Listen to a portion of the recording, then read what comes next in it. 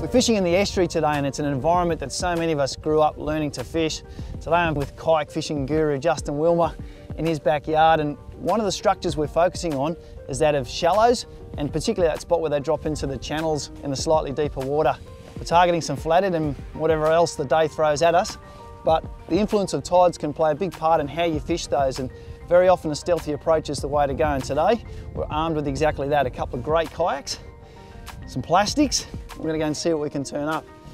Your backyard, mate, you lead the way. Yeah, magic, let's get into it.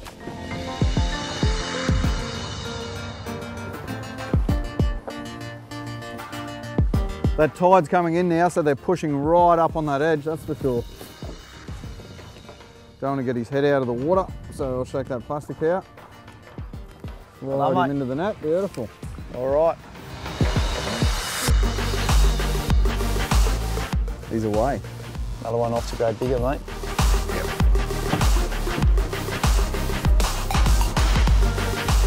That's a little bit better. Nice fish. You can see then a lot of people get in a bit of a hurry to get the plastic into the yak. Don't worry about being in a hurry. That plastic's nice and soft, so once the fish hits it, they'll probably rattle it a few times. So slow down's probably the number one bit of advice I could give to anyone fishing soft plastics. Get that plastic right up in the shallows, let it hit the bottom, give it a few hops, make sure it gets back down to the bottom, hits the bottom again, because that's where these flathead are laying. Nice little flatty, not a monster fish, but you'll often find a lot of small flathead like that sort of size. And I always say, where there's smoke, there's fire. If you're getting a few flathead that size, it's worth persisting in the area a bit. You'll probably find there's a lot of little males around, and then you just got to catch that big female one that's in amongst them. Quite a bit of weight, this one. A little bit of incoming tide's got them moving, that's for sure. Nice fish. And Justin's talking about not hurrying before with the plastics. It's exactly the same when you're landing fish. Just let them wait till they're ready to be led into a net. You rush the process, it's very often when you'll pull hooks. Just going to slowly lead this flatty up into the net. Best way to do it is when they're coming close. Just get the net in the water and try and slide them into it. Just like that. All right. A lot of different sizes for these in terms of your legal size limits. A lot of different states around Australia, and it's worth staying abreast of those, but they do make a great feed. You can catch 8 or 10 on a good day out there, take a couple home for a feed, and you're doing very well. These ones are going to swim another day. They're a beautiful fish. Beautiful. It's flown off there.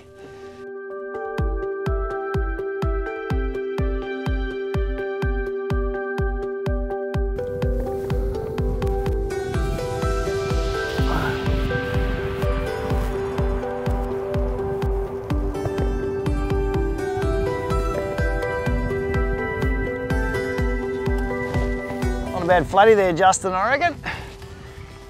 Slightly different tack now. The tide started running in. We're just fishing around the edge of a weed bed that's now starting to flood. Whereas we were jigging plastics down the ledge before, we just started slowly rolling these plastics out of the weeds at the moment. It's a sneaky little tactic of Justin's, and I reckon that's about the third retrieve I've had like that, and we're away. So, pays to sometimes vary those retrieves until you start having a little bit of success. There we go. Lovely fish. Just sitting there waiting to ambush stuff around the weeds. A little Z-man wiggled its way out and looked just like what he was after, I reckon. The flathead are prime ambush feeders, which you can see by the shape of their body. He's just used to putting himself in the right spot, doesn't want to exert a lot of energy, and then wait for unsuspecting prey to come past, and then he's got a very good turn of speed, which means he'll grab a lure whether it's jigged or slowly rolled. It's just a case of finding where they're most likely to lie and then presenting a lure to them. And if you can be sneaky in the way of getting up on them in something low lying like a kayak, it just makes it all the easier to sometimes tempt them. I'll get this guy back in the water. There he goes, shooting back to his weedy little hidey hole. And that's what he's taken a liking to at the moment, a slowly rolled Z-man. Big paddle tail on it, wiggles its way, gone with a really nice golden fleck, throws a bit of light out there in what's a bit of a gloomy day. Jigged or rolled, a lure like that's going to get you plenty of bites.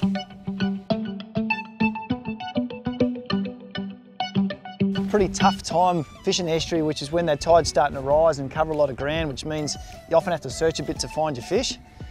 Try and find that bit of a pattern where you can find a concentration of fish feeding in a particular way, and that's what you want to do because that's how you're going to catch the most fish. A good way sometimes is to get out and search with not just the boat but also your eyes, and having a kayak that allows you to stand is obviously a big advantage. At the moment, sitting about 1 metre or so of shallow rubbly ground, it's mixed weed and sort of gravelly sort of bottom. And it's a case now of just standing up a little bit higher lets me see the colour changes, allows me to prospect a little bit better with my casts. Cast at the edge of colour change. It's often a great way to find flathead and bream and whiting and species like that. They often like a bit of protection when they're in the shallows feeding. So anywhere where there's a colour change, good chance you're going to find them there. So don't be shy to get up and have a bit of a look around. Sometimes it can change the complexion of your day. Oh, that's nice.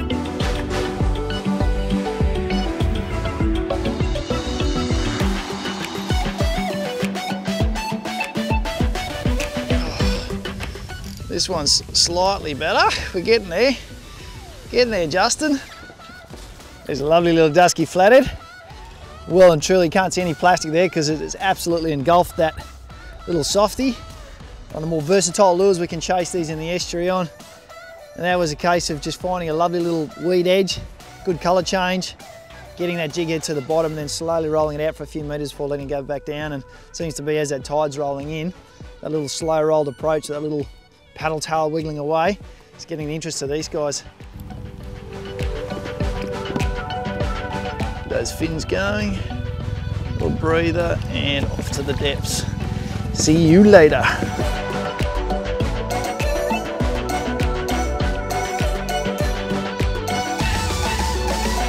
When you set up the yak fishing, there's a few key accessories you'll grab. You'll probably make sure you've got a good seat, paddle, PFD, and away you go. But a great accessory when you're fishing from the kayak is an anchor, some form of anchoring device. So whether it's a stakeout pole, a standard sand anchor, or even a grabber that's just like a clamp you can clamp onto a tree. Just a means of holding yourself in position so you can really focus your casts on an area.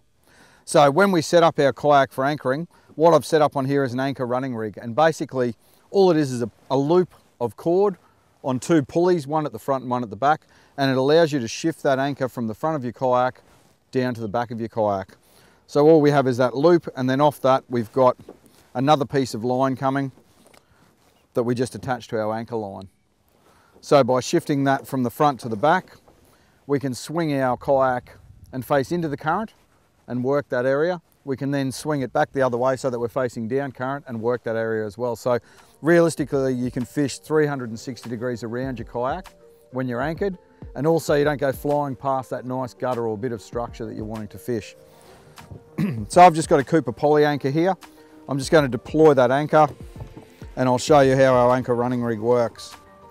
All right, so I'll drop a bit of rope out there. So my anchor's out the back there, and you can see my anchor's grabbed, but you don't really want to be anchoring side onto the current or you put yourself at risk of tipping out of the kayak. So what we've done, we've attached our line to the anchor running rig.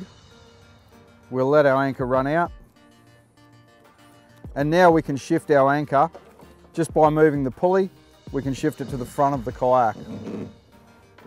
So we're now anchored so that our front of our kayak's into the current, and we can pepper all of that area there with casts. So we can cover that area really well. To move the kayak anchor, we simply slide the pulley system so that our anchor moves to the back of the kayak, and you'll see the nose will swing around, and now we can cover this whole area as well with casts. So by having an anchor running rig, we can quick and easily move our anchor from the front to the back of the kayak and effectively fish 360 degrees. One of the hardest aspects of fishing out of a kayak is very often the fact that it's difficult to control a kayak. Not so anymore with the native watercraft Mariner 12.5 and this propel system that they've got. It's a beautiful little pedal setup that allows you to pedal forwards and backwards, and I think it's one of the greatest inventions for the kayak angler, because what it allows you to do is just stay precisely where you want to be in the water at any given time. And when you're retrieving lures, that's very often the key to making that lifelike imitation of part of the food chain and getting those bites. There we go. Shaking his head like a flathead. It's a case of just drifting down that weed edge and just a mixture of initially hopping the plastic and then slow rolling it out. The key being to try and keep the kayak ewe in the plastic at that same position in the current. This is not a bad flatty. Oh, here we go. Stay on, stay on, stay on. Stay on. Come on. Oh. Very pleasurable way to fish with light spin outfits. Flicking your soft plastics as you go. Any spin rod in the 6'6" to 7 foot range. Thread line reel in that 2500 size. Go down to 1500 if you want, 4 pound braid. And a leader, probably no lighter than 6 pound. 8 to 10 is a good starting point for flathead because they're pretty sharp little mouths and they can rub off those lighter leaders. But light outfit, match it up with a good plastic, fish those edges, you'll be having fun in no time. Happy camper, one of our great little predators of the estuary.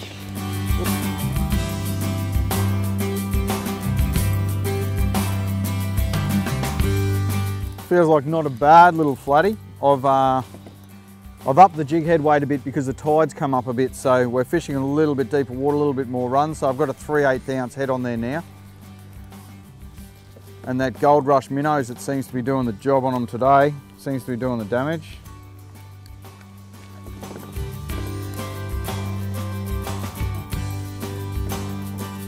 A nice table size fish. Handy accessories you've seen that we carry with us. Landing net makes it nice and easy to land a fish. Lip grips, boga grips makes it nice and easy to handle the fish, and it also makes it easy for a release in the water as well. In this case, I'm going to swing him around and slide him into the ice box. So you can see there on the back of the Mariner 12.5, there's plenty of room to put an ice box on the back there, so you can take a feed out with you and also put some ice in there and make sure you look after your catch. So when you bring it home, nice and tasty with your fish chips and salad, so everybody at home's happy. You can see on the back of there, that goes right back there. We've got a big flat platform. We actually use these yaks for camping out of as well. So you can have an ice box, dry bag with your tent and accessories on the back there. You've also got plenty of room in that front hatch, so you can load a fair bit of gear on this yak and head off for a couple of days fishing.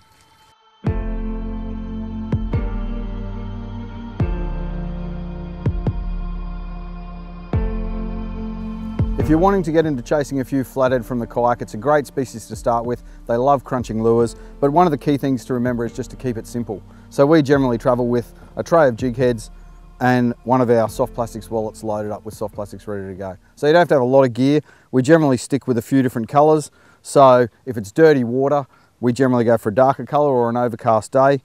Natural colours for the cleaner, clearer water. And if it's not working at all, then you always can bang a fluoro colour on them. They will catch a lot of fish, those sorts of colours. Jig head wise, because we've got to rig our soft plastic onto a jig head. So for shallower stuff, generally I'll fish a 1/4 ounce. And as we get out off the channel edge and the drop-offs or the run picks up a bit quicker, we'll step up to a 3/8 ounce jig head. But that's a good starting point. If you've got some 1/4 ounce and some 3/8, then you're doing pretty well. For smaller plastics, you can run a 1/0 or a 2/0 hook, but don't worry about the flatty. They've got a big mouth and they'll get it around that lure, no problem.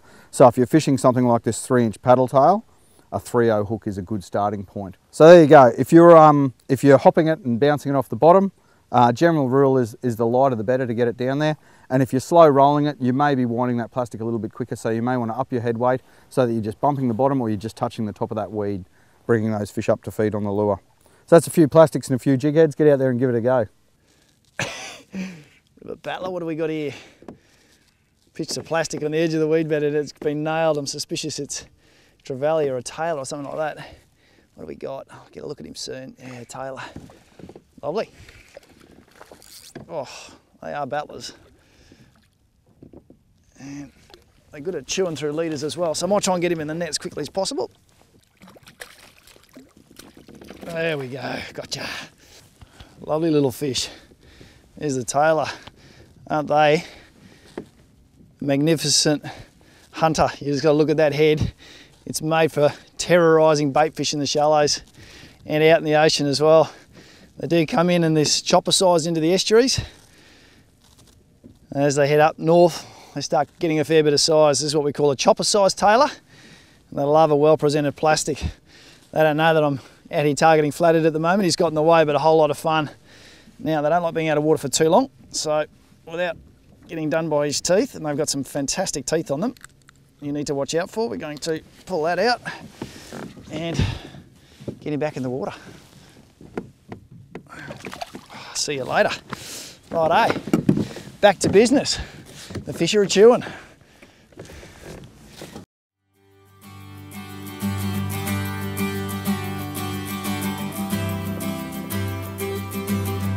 Again, we're just working the edge. Those fish, they're an ambush predator, the flathead, so they love to hang just on the edge of the weed or in the patches of sand and wait for any sort of prawn or bait fish to go past.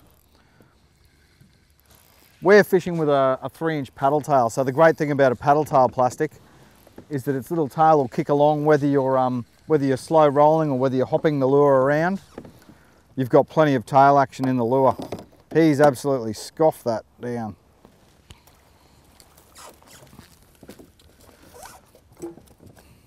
So in that case there, I was doing what we call hopping, which is basically allowing the lure to sink to the bottom, and then we give it a few twitches, hop it up off the bottom, and then we ensure that we let it sink back to the bottom again. So that it hits the bottom, puts up a little puff of sand or stirs up the bottom and gets that flathead fired up.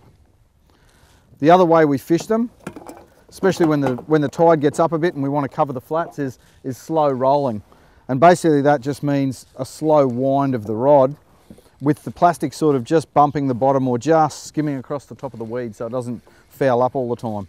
So you can hop it, you can slow roll it, but the main thing is you want to keep it near the bottom because that's where these guys are. So you can see that plastic there, that's a 3-inch paddle tail. So the action's built into the plastic. Makes it nice and easy to fish if you're just starting to get into soft plastics fishing. So there you go, that's another pan-sized flathead. Not a big fish, but good fun.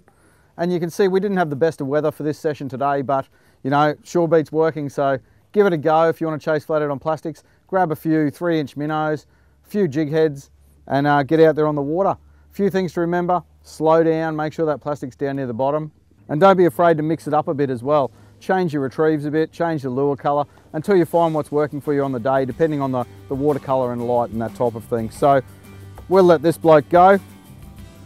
Hope you've enjoyed catching a few flatties with us, and we'll see you on the water.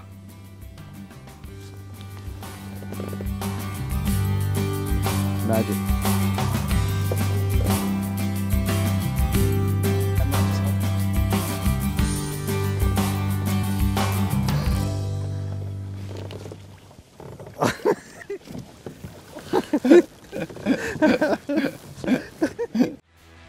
To keep up to date with everything the Fishing Show crew is up to, including our latest competitions and prize giveaways, head over to our Facebook page, AFN The Fishing Show. And if you're keen for content, AFN TV is now free to join with over 1,000 videos at your fingertips, plus tip and tactics from Bill and myself.